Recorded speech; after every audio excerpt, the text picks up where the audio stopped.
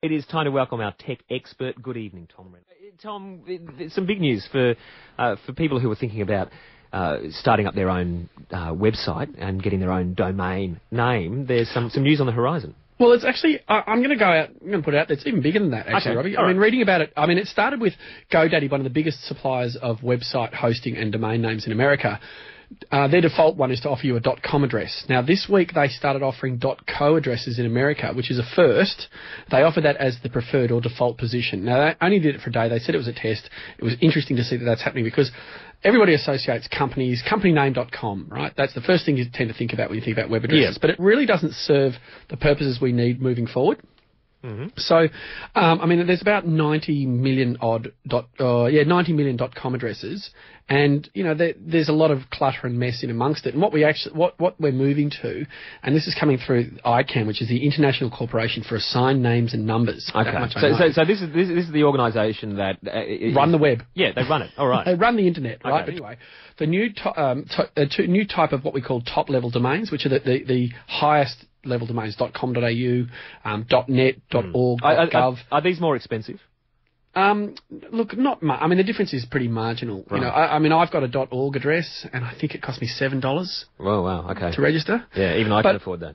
Yeah, exactly. But a .org address is silly. I've got, thomasr.org, which is my home website and where I keep all my stuff, but really, it's not a good representation of who I am because a .org is supposed to be an organisation. I got it because it was kind of cheap and available. Mm-hmm. So what we're moving to is a new type of top-level domains that'll actually be more expressive about what it is that domain represents. So, for example, you could have .abc would be a really good example of that. Imagine we get a top-level domain called .abc. Mm.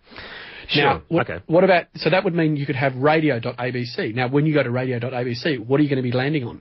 You know straight away what that represents. Now, to get to for example, if we were to listen to the streaming tonight on the ABC with you, yes, we'd have to go to www.abc.net.au/Sydney and then follow the links through to the streaming service. Now, what about if we had streaming.abc? And you go to that, and you'd be like, where are you from? New South Wales, boom, done. Right. Straight away it Just starts like playing. Yeah. So it'll be a way to not only give you top-level domains, so you could have a company name. For example, some of the brands will have one. Telstra will, for example, will more than likely get .telstra. Okay. So they'll have mobiles.telstra. It's a really simple way to work it out. Is there going to be a near infinite number of domain names then? Are they going to allow... They're not going to allow an enormous amount of what they call the top-level domains. Now, this is, mind you, this is all subject to a meeting in Colombia in December, and then there'll be a 4-month campaign, and then there'll be a 45-day window open, start on the May 30th of 2011, and they're probably going to see around 500 top-level domains introduced. Mm-hmm. Now, you could have ones based on cities. So you could have Sydney, for example. .Sydney would be a really good one. So you could have Opera House.Sydney. You could have your business name .Sydney because you're in Sydney. It's a really good representation of where you are. But you might have that as a part of a library of domains that you'd own purely because they'll offer... Now, keep in mind, when you do a search for something, one of the most important elements of search, now Google doesn't tell us exactly how search works, is actually the domain as well. So if the domain name matches, so if I go to robbiebuck.com and then I do a search for Robbie Buck, you'll go in a higher result. Somebody else has got it already. They've already bagged it. Really? Yeah. See? There's another good one. robbiebuck.name would be the one you might go for because it's a good match to you. Is there some resistance to this, though, that... from people going, well, I like the fact that there were only a few because it made it easier. As soon as you open up the floodgates to all these different names, suddenly the web becomes even more complex than it was. Well, that also reflects the increasing complexity. If you're looking at the number, the types of businesses online and the size of company websites. If you when the first domain names were sort of registered or put out there, companies had a 2-page website. It was, hi, welcome to our website, click here to read how to contact us. Now you look at them doing mini sites, micro campaigns. You look at a big manufacturer or a big brand like a Nike or an Adidas or one of those they have massive websites and they have campaigns going on all over the place. And really ordering that in a really simple and easy to understand way for them is difficult, and for consumers it's even harder. So being able to have the shoes.yourcompany.name or golf.company.name, you go much easier to find, and it'll also be easier for advertising. If you saw a bus drive past and it had a sport at company name, you go, whoop, I can look that up without it having no effort at all to look that up when I get home.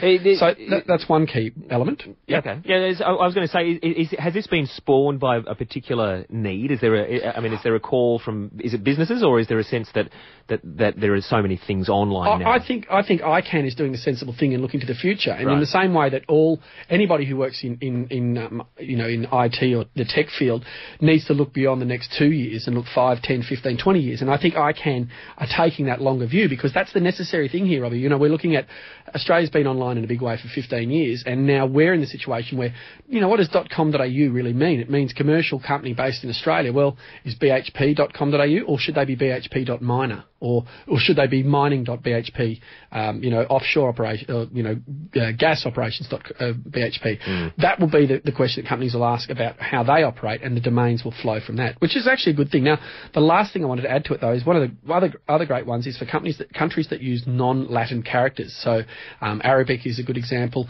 They've previously been locked out of ICANN. Not locked out, but they haven't been able to register domains.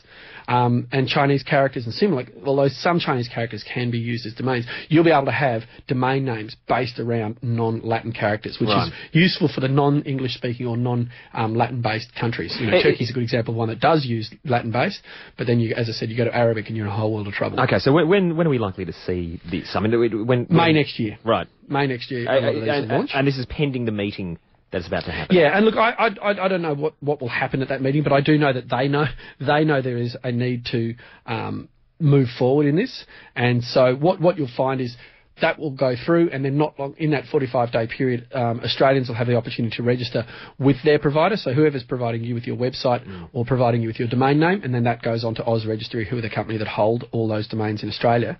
And so it'll be interesting to see what comes out of it. A lot of this is speculation, but I think a lot of it will come true, and it'll be really good, I think. Okay, Tom Reynolds, our tech expert. Coming up next, we'll be talking about